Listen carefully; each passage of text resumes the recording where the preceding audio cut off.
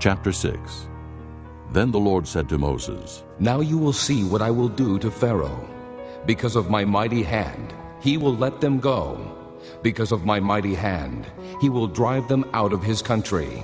God also said to Moses, I am the Lord. I appeared to Abraham, to Isaac, and to Jacob as God Almighty. But by my name the Lord, I did not make myself known to them. I also established my covenant with them, to give them the land of Canaan, where they lived as aliens. Moreover, I have heard the groaning of the Israelites, whom the Egyptians are enslaving, and I have remembered my covenant. Therefore, say to the Israelites, I am the Lord, and I will bring you out from under the yoke of the Egyptians. I will free you from being slaves to them, and I will redeem you with an outstretched arm and with mighty acts of judgment. I will take you as my own people, and I will be your God. Then you will know that I am the Lord your God, who brought you out from under the yoke of the Egyptians. And I will bring you to the land I swore with uplifted hand to give to Abraham, to Isaac, and to Jacob.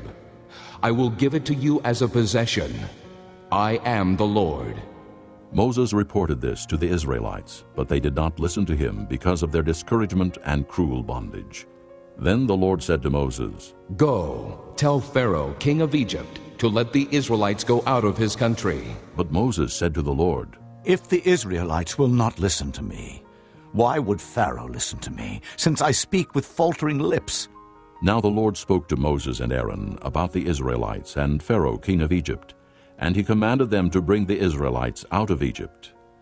These were the heads of their families. The sons of Reuben, the firstborn son of Israel, were Hanok and Pallu, Hezron and Carmi.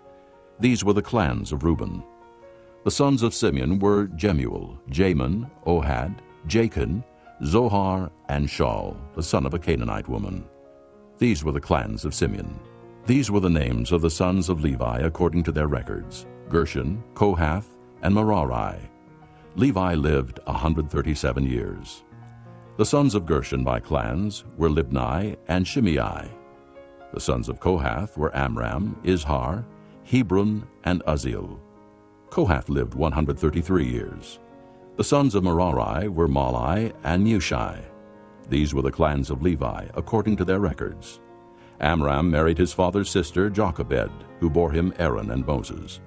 Amram lived 137 years.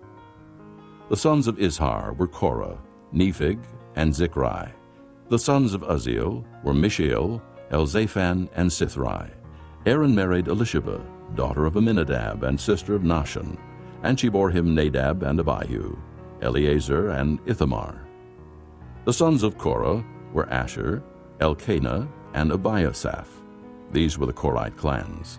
Eleazar, son of Aaron, married one of the daughters of Putiel, and she bore him Phinehas.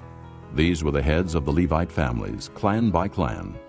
It was this same Aaron and Moses to whom the Lord said, Bring the Israelites out of Egypt by their divisions. They were the ones who spoke to Pharaoh king of Egypt about bringing the Israelites out of Egypt. It was the same Moses and Aaron.